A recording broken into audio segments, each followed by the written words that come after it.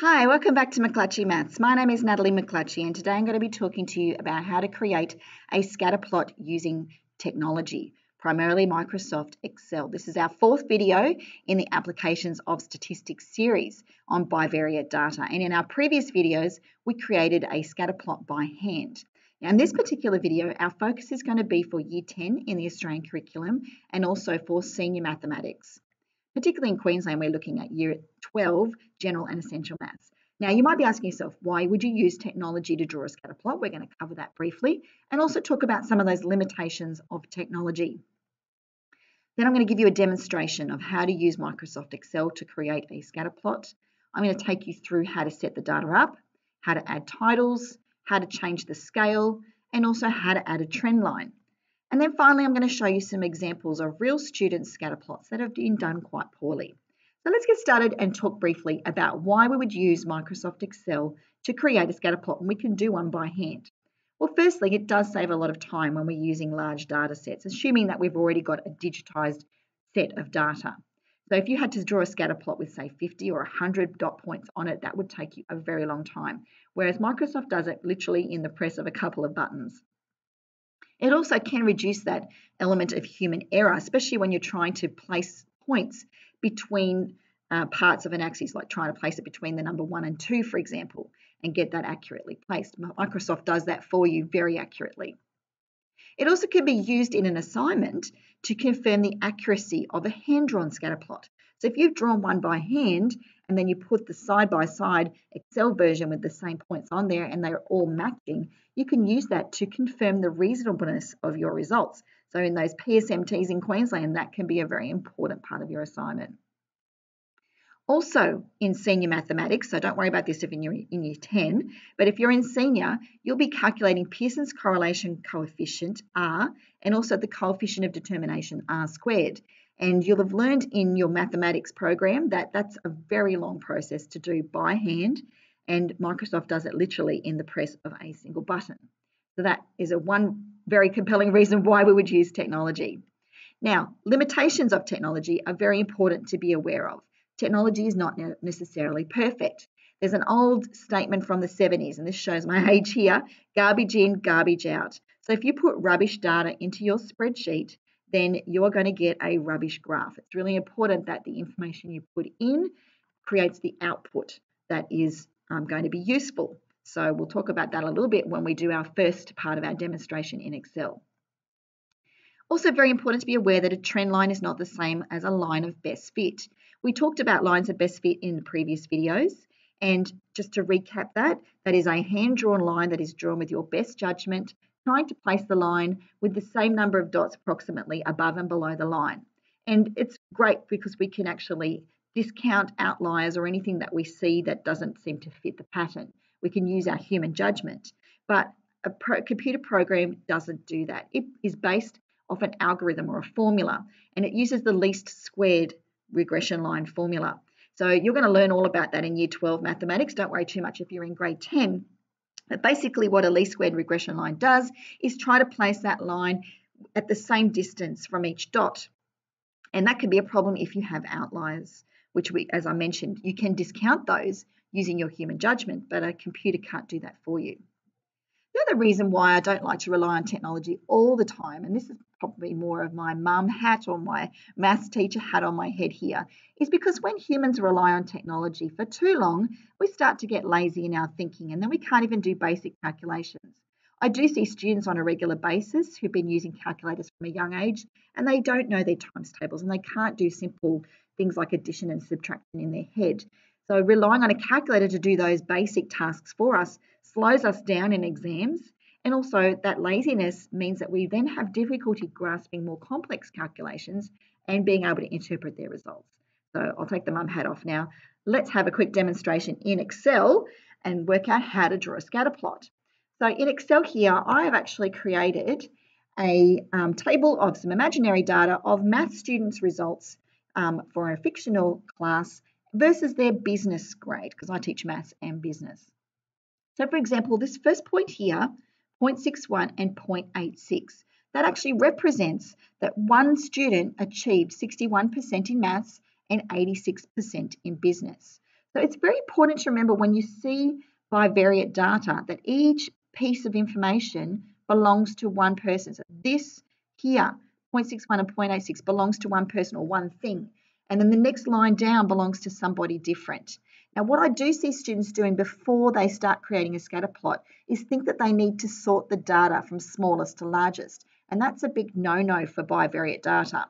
And the reason for that is if I sort that maths column from smallest to largest and then sort the business column from smallest to largest, what I'm effectively doing is taking one person's maths grade and putting it with someone else's business grade.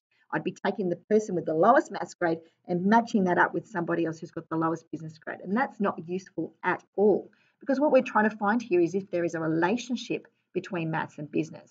Now, I understand why you would want to sort. You need to sort if you're going to find the median and the interquartile range, but I would highly recommend you do that in a separate spreadsheet. So let's focus now on creating a scatter plot. Notice I'm not actually going to highlight the headings. If I use the headings to highlight the data and create the scatter plot, what I'm going to end up doing is confusing Excel a little bit about where the words belong. I just want Excel at the moment to focus on the numbers. So if I click on the Insert menu and then come across to approximately the middle, I'm going to find this button here, Insert Scatter XY or Bubble Chart. If I just click on that once, it gives me a few different options. This is the one here that I want, the first one with just the dots. If I move across to some of these other ones, they're a complete disaster. They're basically joining all the dots, and that is not what we want to do at all. Okay, so let's click on that first one, and I'm going to make that one just a little bit bigger. Okay, now if I want full marks in an assignment, I need to make sure that I have chart titles and axis titles that are meaningful. So let's firstly change our chart title. I simply double click on it, and it will highlight the words, and then I'm going to overwrite those with maths versus business grades. And then I'm going to put in here grade 9, and we'll make up a year, 2010. And then I click away from that, and I've now got a meaningful title. It's important not to just regurgitate what's on your X and Y axis. There's got to be some context of the date and who the people are that you've collected that data from. Now I want to add some axis titles, because at the moment you'll notice I don't have axis titles. So let's click back on the graph again, come across to this plus button.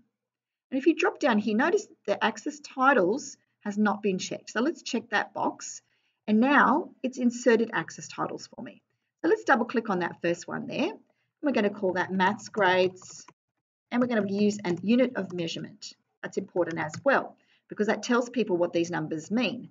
At the moment, you can see they go all the way up to the number 1, and that's because they're percentages. But these are grades out of 100. So business grades.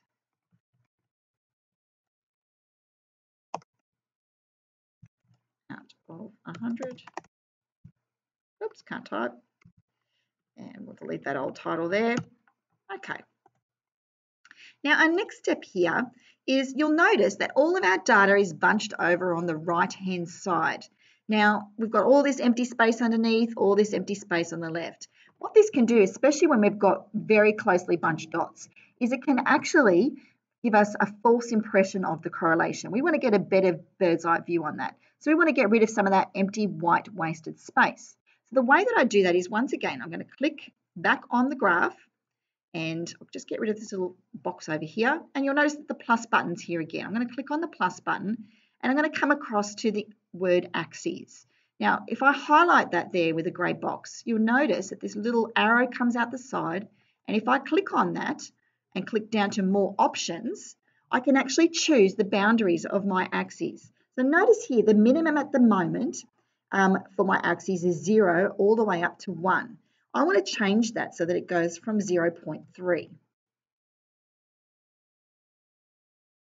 And if I click back in the space now and get rid of that box there, now I've got a lot of that white space removed, and I can repeat that process down here for this space as well. The last step I want to show you in Excel is adding a trend line. So come back to this plus box. This plus box is going to be very important for you. And if you come all the way down to the bottom, you'll see a trend line. If I click on that now, it's inserted that trend line or that line of regression. I can also come out to this little arrow over here on the right-hand side, click on more options down the bottom, and then if you scroll all the way down, I can display the equation on the chart. That's also very useful. And if I'm doing senior, display the R squared value on the chart. Now, finally, what I want to do is move that out of the way. I'm just going to move that over there so that it's not in the way of my points. Otherwise, it blocks the points and the teacher can't see what you've done. So now that I can use that equation, that least squared regression line, and I can compare that perhaps to an equation that I've determined from a line of best fit and talk about the differences. Now, it's very important, once again, that you understand that this is not a line of best fit. So there will be differences in your equation to the one that you've determined. Okay, let's go back out to my presentation, and we're going to have a quick chat now about some students' work who've done the wrong thing. Now, in this particular case, they were asked to present a scatter plot. They've actually clicked the wrong box and given me a column chart. So be very careful. Make sure you're actually choosing the right option to start with. It's not a scatter plot. Secondly, this student has sorted one of the columns. Remember, we talked about that a few moments ago, not to sort from smallest to largest. So they've sorted the physical activity, and therefore they haven't actually understood that what they've done is separated the physical activity out from the screen time. So they've got everybody's information is now jumbled up. Also, we've got this one here. They've done it both data sets from smallest to largest. That is not a scatter plot. So they've basically shown that screen time is definitely lower in 1 year from the next year, but they haven't actually presented if there's a relationship between physical activity and screen time at all. They've completely missed the point. In this particular one, notice that I've handwritten in there on that student's work hours. So they've got screen time versus physical activity, but they haven't actually put their units of measurement in there. So it doesn't give you the complete picture with this particular graph, and they would have lost some marks for that. Student E now has used a black background, and that makes it, well, it might have been pretty, it might have been coloured when they put it together in their assignment thinking they were doing something fancy, but it makes it really hard to see. It's quite hard on the eyes. Also notice that there are no axis titles here at all. So we've got the letters ST and PA, but that's not particularly useful to anybody, and they've also missed off their units of measurement, so I've scribbled that on there too. Student F has used a legend. Now, we didn't talk about this earlier, but you don't need a legend for scatter plots. And sometimes people may want to plot two data sets against one another. And what I mean by that is they might have, for example, female screen time versus physical activity, and then male screen time versus physical activity, and they want to stick it all on the same scatter plot. And then they're going to put a legend on. They're going to have different coloured dots for girls and boys, and it looks like an absolute dog's breakfast. You really can't tell the correlation for females or males when they're all on the same scatter plot together. So it's a good idea not to do that. Rather, present it graph side by side. There is no need for a legend when you're using scatter plots. In this case here, they've got a completely weird legend going on that doesn't even make any sense. Now this one here, remember we talked about that scaling and using that white space correctly. This one here, they haven't taken that white space out from the left-hand side and moved their axis over. So what that does lead to is a misleading conclusion. Looking at that trend line, you can see all those dots are very close to the trend line. So with using your eye and your judgment, you might say that correlation is quite strong. However, as you can see, R squared is 0.47. Now we'll talk about R squared in later videos, but basically that means that the correlation is fairly moderate to weak. Okay, well, that's all we have time for today. I hope this has been really helpful to you. In my next video, I'm going to show you how to draw a scatter plot in Desmos. So there's a little bit more to that. So do stay tuned for the next video. And the best way to stay tuned is to like, then subscribe to the channel and click the notifications button so that you hear about all the upcoming things we're doing here at McClutchy Maths. Also, in the other upcoming videos, we are going to talk about Pearson's correlation coefficient, the coefficient of determination, finding the equation of a trend line using linear regression, that's going to be a big one, using the calculator to calculate it, and also solving some complex problems, which will hopefully prepare some of our seniors for their external exams. Well, thank you so much for joining me again. I'm loving hearing your wonderful comments and the feedback that I'm getting. And this is a photo that I took recently at the Gold Coast, beautiful place. And for all of you in sunny Queensland, have a wonderful day.